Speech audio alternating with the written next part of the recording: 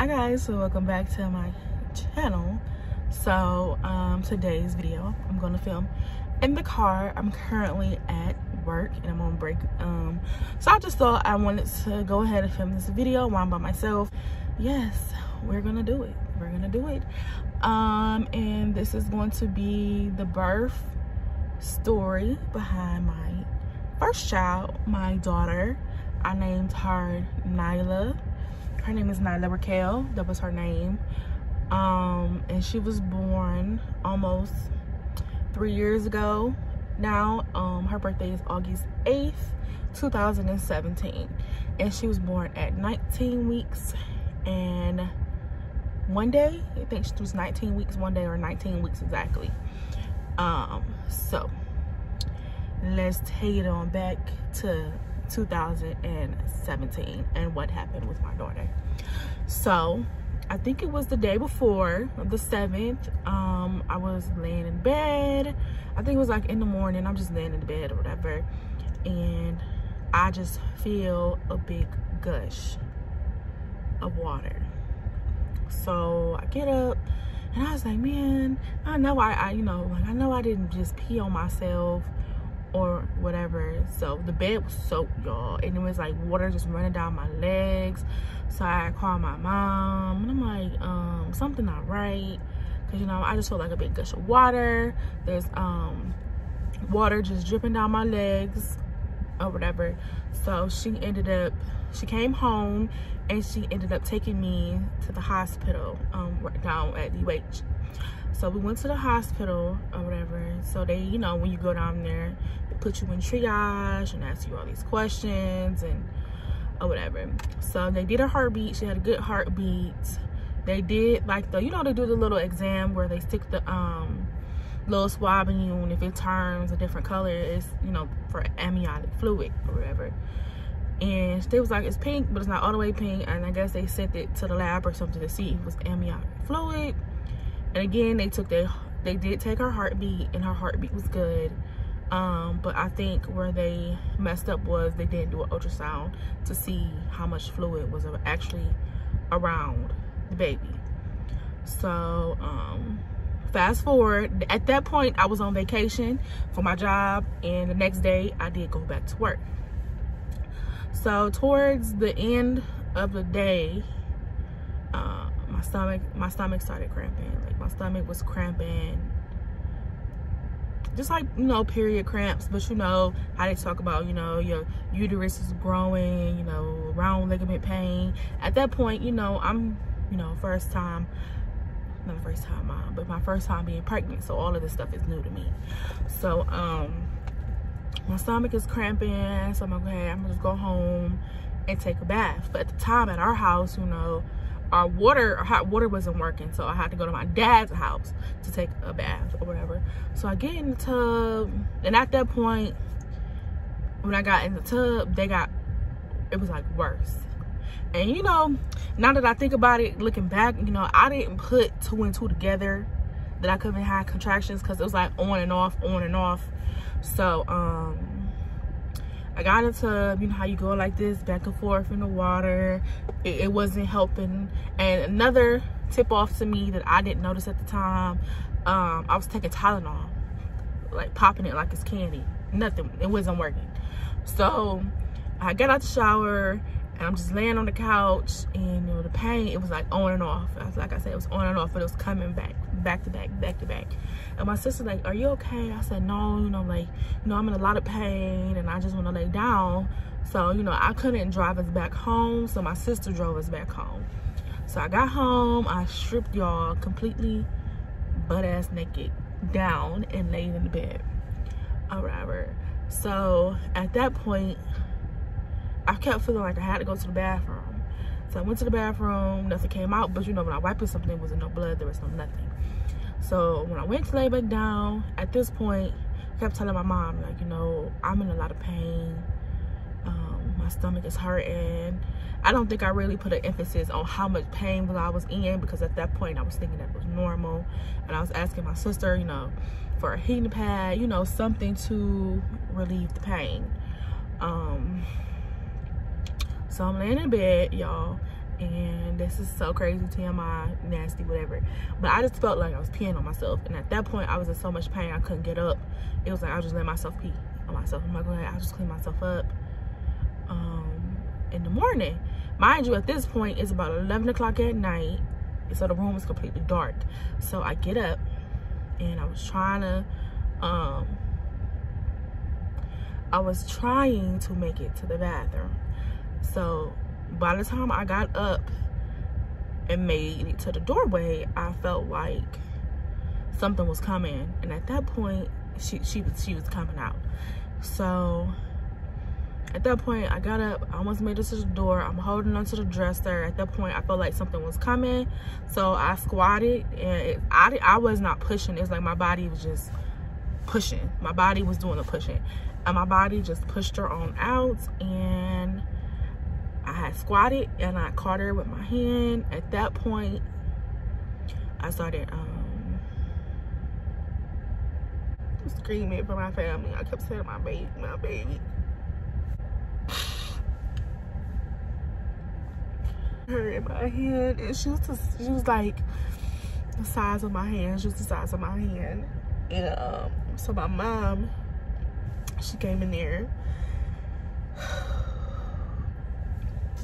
So they wrapped her up in a towel, and you know, I tried to make my way down the stairs, because mind you, you know, she was still attached to me, so I could feel like something was hanging.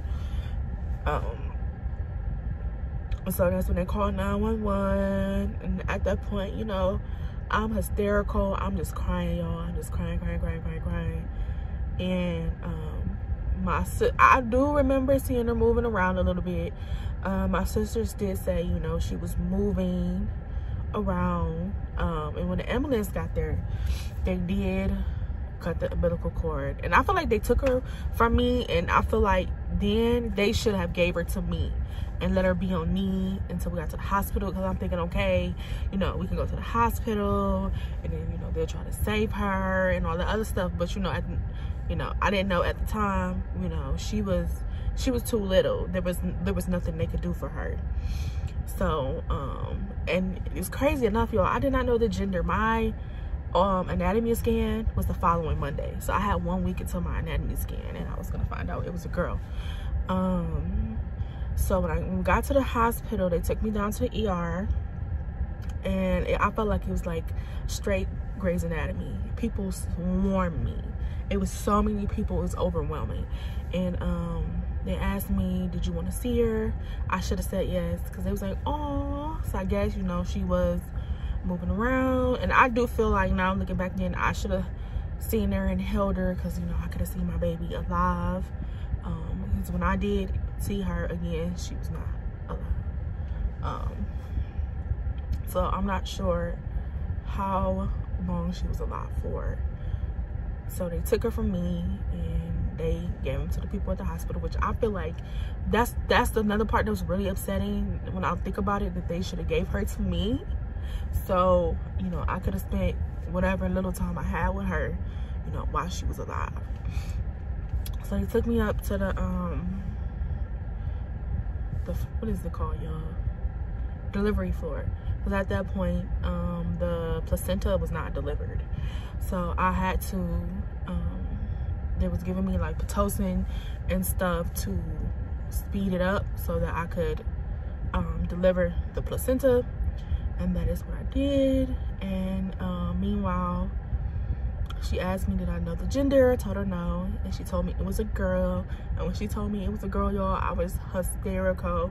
I just started bawling oh my God, I cried so hard when she told me it was a girl, because, you know, all I wanted was girls. All I wanted to be was a girl mom. But I'm a boy mom now. I do have a soon-to-be 8-month-old son now, so I didn't have my rainbow baby. But you know, all I wanted was a girl. That's all I wanted was a girl. All I talked about was a girl, and you know, that was my girl. I had my girl. And when she told me it's a girl, I'd have cried either way, if it was a boy or if it was a girl. And I was just like, I was hysterical. And then by that point, my sisters was there, my parents was there, my best friend came, and my boyfriend at the time, he came with his friends. They brought her back to me. They had took some pictures. I'm not sure. I'm gonna probably insert a couple, but I've never shown her face online, just like her feet and side profiles, and I probably never will, because, you know, I probably never will, because that's just something so private, and I don't want to expose my daughter in that way. So I'll probably never show those pictures online. But she was so tiny. They put her on a purple hat, and she had like a little purple knit diaper, like some people knitted those, and like a little purple knit blanket, and she was all wrapped up. They did take pictures of her in different angles and stuff like that, and I got to spend time with her. You know, I'll probably insert a picture of my mom holding her. So she did hold her. Everybody did see her. At that point, I don't know, at the time, I'm really weird. You know, I just sat in bed like I was okay, but I really wasn't.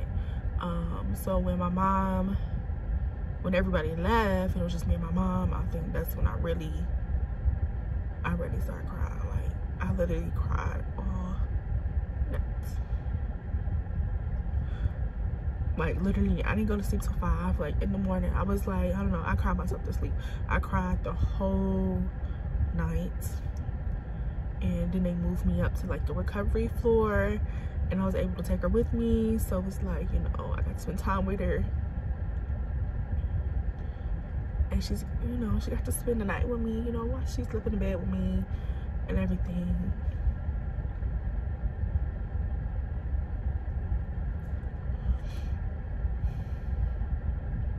I'm trying not to start boohoo crying, but she got to spend time with me. So then the next day was the hardest, and that's when they kind of sort of start talking about, like, you know, their ideas of what happened. Definitely not postpartum, definitely premature labor, and the possibility of incompetent cervix is when as the baby gets older or start to weigh more, your cervix is not strong enough to hold the weight of the baby, and you'll start to dilate, which will throw you into premature labor, and it could also let infection in when your cervix start to open. And at that point, I did have an infection in my uterus. It's called choreo something. Excuse me, y'all. I'll put it across the screen, but I did have an infection in my uterus. So that ended up happening, and they was talking about that, checking me, and all this other stuff. And then that's when the people from the morgue came and calling the funeral home, and I couldn't do that. When, I don't know, y'all, I just held the phone in my hand, and I just started again bawling. Y'all, I was crying so hard, it was like I was crying so hard I couldn't even see straight. That's how bad I was crying. Like, I was crying so hard. Everything was a blur. So my parents basically took care of that. My mom called called the funeral home, and my dad set everything up, because I did end up getting her cremated. When I get home, I will insert right here. So yeah, calling I don't know, a lot of it was just very, very, very overwhelming, especially, you know, it's all fresh and it's new, and, you know, you got to call the morgue, they're talking about stuff that's happening. And then at the point, you know, it came time, you know, that I had to leave, and it was time to leave. I cried even more because I didn't want to leave her. I wanted her to come home with me. And it didn't make it any better, because on the same floor, you know, you had women walking around with their babies, and I'm leaving mine.